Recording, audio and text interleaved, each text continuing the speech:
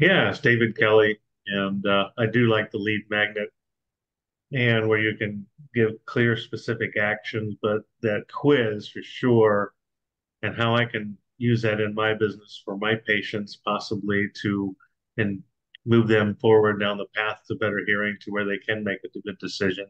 But also that quiz where I could pass it on to other business professionals that I know that should Mm. be in this group, that could be in this group, that would benefit from this group, and that would be a soft way to get them introduced to it, better than just, hey, you belong to a referral networking group.